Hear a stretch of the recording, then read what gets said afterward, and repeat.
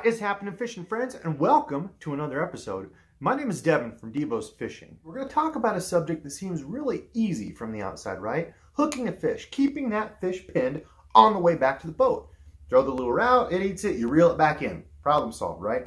Well, then why do so many people get upset when they lose a fish? Oh, no. He came off. No way. Oh, we had one. Back up a step, why did they lose that fish? Well, you often hear people talk about this in a few different parts. The line's too strong, or you were using the wrong hook, or it's just too stiff of a rod. What does all that mean? How do you really tie all that together? Take a second and think of something that comes in a set of three. Right? You got it? Now that thing wouldn't be complete if it didn't have all three. Peanut butter and jelly sandwich, for example. If you didn't have the bread, it would just be a slop of peanut butter and jelly. It's not good for anyone. Three Stooges wouldn't have got where they were without Mo. And, well, how about the Three Little Pigs? That story would have been considerably different if they didn't have the well-determined brother that decided to take the long road and make his house out of bricks properly, right? And the big bad wolf blew down the second pig's house made of sticks and gobbled up both the pigs. The end. Dramatic difference in that ending, right? Yeah, it turned out a little bit different for those piggies. Well, the same thing goes for fishing. You see, fishing is not like math. Take 3 minus 1, you're always going to end up with 2. No matter what, period. One simple answer. Fishing's not that way. It's more like art. I asked 3 different people to paint a largemouth bass. When they turn their paintings around, they will have a largemouth bass. However, each one will look different. Fishing is the same way. When you talk about hooking a fish, keeping it pinned, and fighting it back to the boat, you ready? The secret, the big secret, here it is. There is no secret. The concept of getting the fish hooked and getting it reeled all the way back to the boat without losing it really depends on 3 important things. Your hook selection, your line selection, and your rod selection. So after we've discussed each one of those items individually, let's take a look at some common setups and combos that people use and talk about the slight variances that you can make to those to ensure you're increasing your hookup ratio. So first, let's start with the rod. This is the most expensive and hardest to change for people out of the 3 because of the cost. You might have a budget to stick to, or you might be a younger angler and you just can't go out and buy 27 different combinations. So you can make slight changes to your line and hook, but you have to understand the rod that you have and what strengths and weaknesses that rod has. Now, when you look at rods, you want to break it down into 2 main parts: the power of the rod and the action of the rod. And this is something we've talked about before, and I'll leave a link to that up here in case you want to go into an in-depth discussion on how that works. But when it comes to the hook set and keeping that fish pinned, the power of the rod is going to make a difference. If you have a heavier power rod, meaning it takes more force to actually flex that rod, if you have a real stretchy line, think of what that's going to do. Now, if you have a rod that's a lighter power, it means it's not going to take very much force at all to start bending the rod. Now, you also have to take into consideration the action of your rod. Now, the action, if you have a faster action, it means that it's going to bend closer to the tip and you're going to get into the backbone of that rod quicker than, say, a moderate action rod, which means it's not going to actually start bending until you get closer to the middle of the rod, meaning it's going to take more bend in that rod, a longer time before it actually gets into the strong backbone, the hook setting power of your rod. The second part of this equation is your line. Line plays an important factor, and it's easier to change than your rod, being less expensive.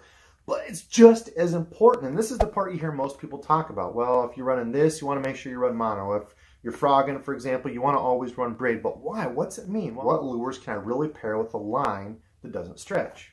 I don't have any with me, but 100% fluorocarbon stretches a little bit less than that. And then as we move down into the copolymers and the monofilaments, they stretch the most, but that can be beneficial. Now, take, for example, if I tie a piece of string to a door handle, and I pull that string, it breaks pretty easy, right? Well, if I tie a rubber band to that door handle and pull it, I can't break the rubber band, right? It's just going to stretch. Same thing goes for when you hook that fish. You have a real stiff, non-stretchable line. I'm either going to break the line, straighten the hook, or it's not going to have enough give in it, and that fish is going to get to a point where that line goes slack, and he throws the lure. That's where lines like this come into play when they've got a little bit of stretch and give. Now, we're starting to see this come together, right? The final piece of the equation is your hook selection. If you're having a day where you just can't quite seem to hook a fish, pay attention when you actually get one hooked and brought in.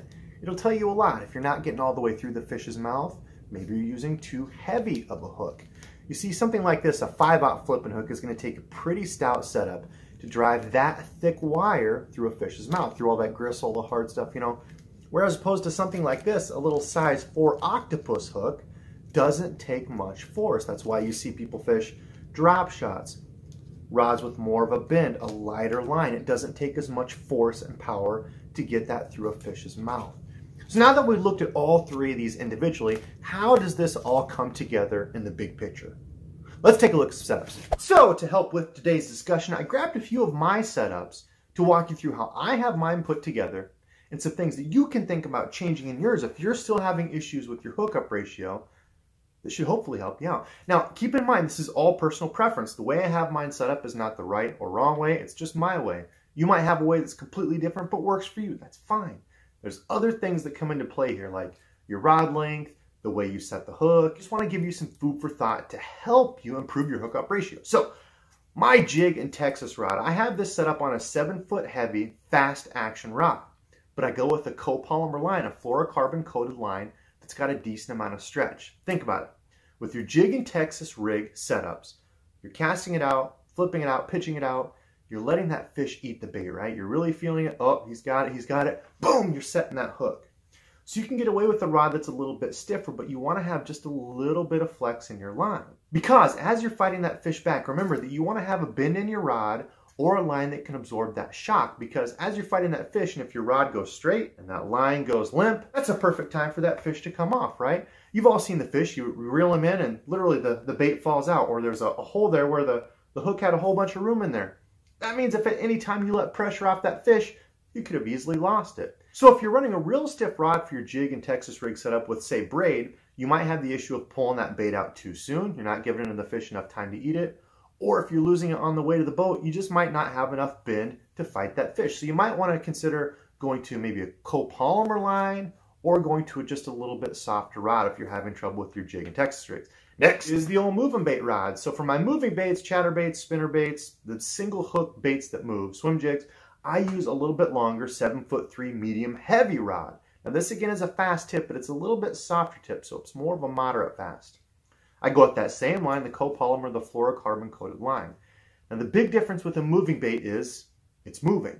You don't have that luxury of waiting, letting the fish eat it, holding, boom, setting the hook. So you want to have a setup with a little bit more give in it, a rod that's got a little bit more bend, closer to a moderate fast, I would say, or a line that's got just a little bit more give, because if you have a real stiff rod with a line that has no give, you're going to have trouble pulling the bait out of the fish's mouth. So that's something to think about and consider on your moving bait setup. Cranking! This is the basis for a lot of debate. I've heard so many people say, for cranking, you have to have a glass rod with monofilament. Well, I don't think that's necessarily right for me. Maybe it works for you, but the things to think about on a crankbait rod. A moderate rod is great to have, but I think if you're pairing that with a monofilament, you're going to miss quite a few fish. Now, if you're running something like I am, this is a medium power, fast graphite rod. It's still got a decent amount of bend in it, but to compensate with that, I think a monofilament or a copolymer on this is perfect. You've got the rod to bend, you've got the line that's got some give to make sure you're not ripping these little trebles out of the fish's mouth, right? A true moderate action rod is going to have a lot of bend. So the reason a lot of guys have been going to a braid is because that bend is going to delay bite detection, but that braid is going to counteract that. So especially if you're making really long casts with the crankbait, it ensures that you're going to be able to get those treble hooks penetrated into the fish's mouth. If you're using a real, people say it feels like a pool noodle, fishing a rod like that, with monofilament, with a long cast, you set the hook, you've got the stretch of the line, you've got the bend of the rod, you just might not be getting penetration and losing those fish. So that's something to think about on your crankbait setups. Last but not least is the old spinning setup. Now, for me, I don't think there's any other way to go on your spinning setup than braid to a leader. The reason why? The sensitivity of the braid is unmatched, right? And when you're going with these little itsy bitsy finesse lures, drop shots, smaller shaky heads, it's going to be a real subtle bite a lot of times. They'll just kind of suck it up, and you've got to be able to feel those real subtle bites. Now, to counteract that, you're often going to use a rod that's a lighter power with more of a bend. So you've got the rod to actually fight that fish back. Let's say you don't have that, you just have one medium power graphite rod. You can go to running a straight copolymer, or even a monofilament if your rod is a little bit stiffer than normal to help counteract that. It's all kind of a give and take.